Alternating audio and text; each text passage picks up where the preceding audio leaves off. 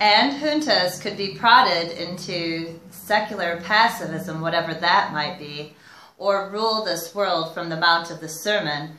The church on an equal footing with high-handed secular powers? We have different agonies today, and a far less grandiose understanding of who we are vis-a-vis this world. Humiliated, pruned as John's Gospel has it, far less assured, more improvisational, obscurely searching. Christians, I thought, will know what I am groping for. The Purgatorio is unique within the Commedia. The Paradiso and the Inferno are on the Church's traditional ground. Dante voyaged to hell and heaven as a spectator, exalted, horrified in turn, but a bystander. Moreover, in both, the ethics, the arrangement of justice, reward, punishment, are conformed to the orthodoxy of pulpit and Bible. Horrors of sense, deprivation of God's presence on the one hand, on the other, glory, beatific vision. He is verifying a tradition already well attested to, a tradition which he imbibed through a porous culture of art and word. But the Purgatorio is his own. This biblical man, this sensitive and finely tuned mind, this traditionalist is also nervy and undaunted, an innovator. Did he find traditional purgatory, those subterranean regions of fire spoken of in sermons and tracts, not simpatico with his temperament, his sense of Christ? In any case, he struck out on his own. He imagined an immensely lofty mountain of pilgrimage, delay, penance, a kind of Crow-Patrick of the spirit, and then he climbed it, or rather he beckoned the dead along with him, appointed Virgil his guide, and proceeded to follow, where in fact he could only have led. Less dogma surrounds purgatory, a region lying somewhat to the side of the eye. Neither ecstasy nor damnation, rather a kind of passionate waiting game goes on there, played out by souls who on earth have been wasteful, neglectful of responsibility, grace. This was a capital point with Dante. Purgatory was firmly anchored in this world in time. He imagined souls sentenced to purgation in accord with their time serving or disserving on earth. At the foot of the mountain, souls hunker about. The time of their denial of entrance is equivalent in one way or another to the time they have let go, wasted, badly used on earth. The point is a striking one, crucial to the art as well as to Dante's view of human nature. If indeed there exists a continuity of conscience and self-understanding between this world and another, then among other benefits, human dignity is honored. Nothing is wasted, including judgment on the high quality or shabbiness of moral action. Nothing is overlooked, nothing falls in a void. The absurd, the rock of Sisyphus, is itself rendered absurd. All this struck me like a bolt. It is the reason why, at a comparatively late time of my life, I began to study the Purgatorio. There was that tantalizing question: did Dante conceive purgatory as a world apart from our own, attached to ours only by the frail cable of suspended questioning? Or was purgatory joined to our world as a mountain to a plain, as in the moral order consequence is joined to conduct?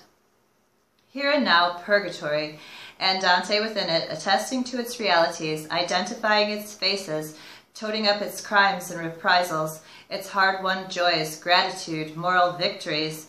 He sees with bodily eyes its angels and invisible spirits and forms, including our own form, souls. A world only slightly out of focus with what our eyes, our ears hear, our eyes touch, as indeed the essential quality informs the truth of things must always be out of focus, out of style, out of relevance, in comparison with the lies and semblances which this world hucksters as truth. This is as far as I can understand the only real strangeness of Purgatorio, not the strangeness of another physical world of Mars contrasted with Earth, nor the strangeness of mere allegory, though allegory is certainly one of his methods. Something different, disturbing because shot through with the familiar and the unfamiliar all at once, somewhat as though Jesus had kept a diary of his 40 days in the Judean desert. Demons, hallucinations, perhaps, presentiments of the future. the liberated, the damned, the near blessed, pressing on him their malignancy, blessings, a record of many strange things, seen, attested to, truth and untruth, telling much, hinting at more. Or I think of mountains of pilgrimage, journeys of intercession, the 7-story mountain of Merton. If a pilgrim fasting were to keep a record of a night-long vigil on such a mountain, we might well have another hint as to Dante's method. The cold, fasting, the sleepless vigil, all work on the brain. One sees things, understands things not granted to mortals at sea level. There are encounters through the long night with other penitents, seekers, strangers become friends, recognition scenes, outstretched arms across a chasm of years and years. On such nights we are told that the dead walk abroad, no strangers to the living, gross occupations, lifelong distractions, the appetitive soul weighing down the body dragging its appetites through the world of sense and slavery. Do not these prevent access to the world of truth? Come, let us enter the discipline of the mountain. Dante was a son of the church. This is the great honor I can pay him. By it I mean something quite simple and crucial. He draws clean lines. He knows the gospel and its other face, betrayal. In himself, first of all, then in others, including those in high places. He knows the complexity of life in the world, how it sinks some under, bears others along, always uneasily, and he is not bewitched by complexity, ambiguity. He does not make a vocation out of head-scratching. No, there are sin and error and foolishness, rancor, ill will, lust. These are not fabrications to keep people in line, names unattached to realities. They are sin. He says so. And there is redemption. Hope beats on, never gives up. As long as time lasts, there is possibility of blessedness against all hope, against the main chance.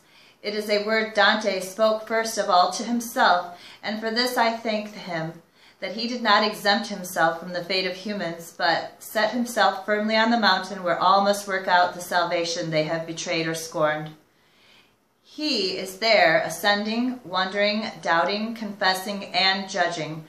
One to one he goes, with his friend and teacher, ascending through clutter and darkness to lucid essentials, discovering what a human being might be, a human life, a life worth living, renewing the symbols that sustain, foster, lend stature, beget clairvoyance and courage. He makes life new. He walks in spite of all, sure-footed. It is called a tradition. It is the stark opposite of a dead religion. Dante knew it. He could not merely inherit such riches, nest in them, live off them. In this respect, he reminds me of the canny investor spoke of by Christ. What then to do? He was a poet and a public man.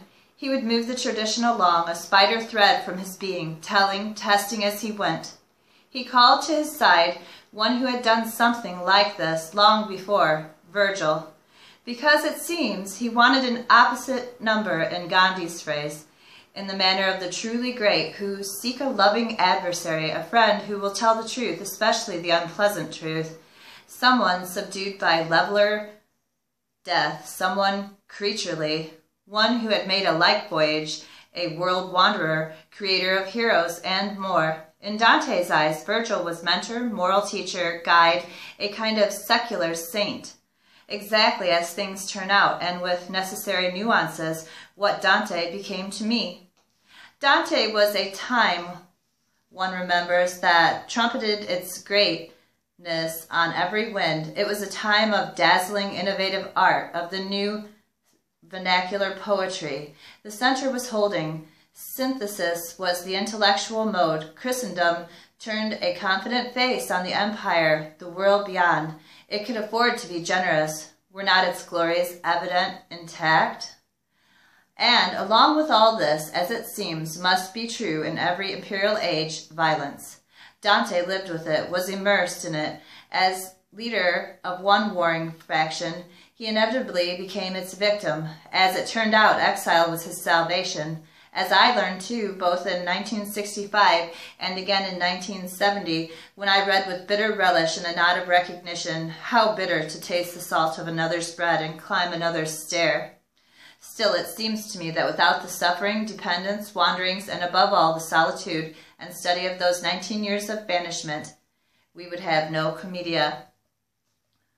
The imperial stereotype, Florence, not just a city, more like a state, wars, its own coinage, trade, flag, ambassadors, above all, wars, and when foreign wars were lacking, internal fighting, bloody conflicts of interest.